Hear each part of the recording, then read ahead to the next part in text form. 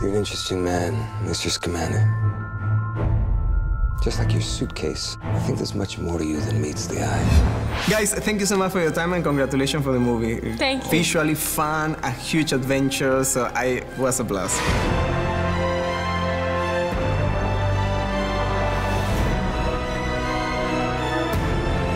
How cool was shoot a New York movie in London? It was so surreal for me because I would get in my car in the morning, my driver was English, I'd get to set, hair and makeup, everybody's got English accents, everybody on set is English, and then we walk on to set, start shooting the scene, and some guy would be like, hey, how you doing? Hey, get out of the way.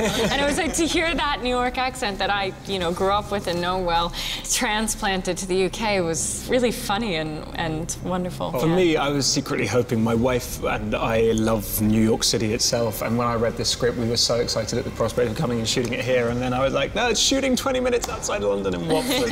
So it was a gentle disappointment, but we got over it.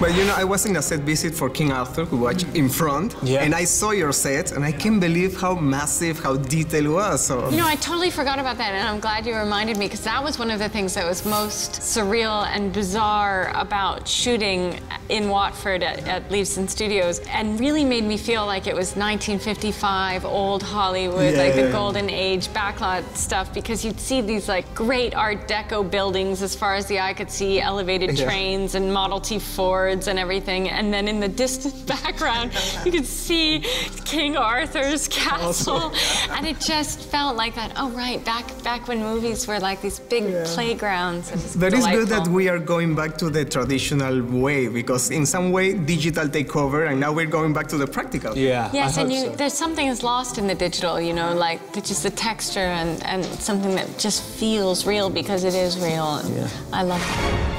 Yesterday, a wizard entered New York with a case. A case full of magical creatures. And unfortunately, some have escaped.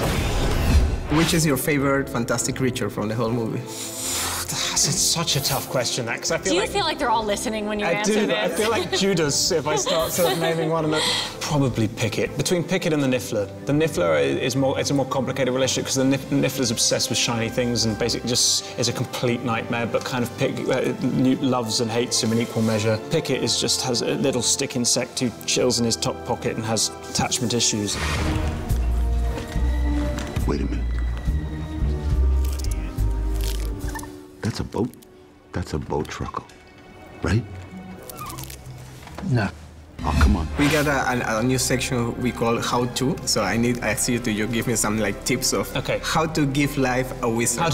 Interesting. Well, the interesting thing about wizards is they appear completely normal. So you've got to sort of figure out how to act normal. Act normal, which is not easier easy. said than done. Exactly. And then I would work on your wand work, because that looks easy, but is weirdly more complicated than it feels. Yeah. Although for some reason I think that journalists have a gift for wand work, because they keep coming on and saying, "Can you teach me how to use my wand?" And they seem to swing around. Authoritative. Oh gosh, man, you're better at this than me.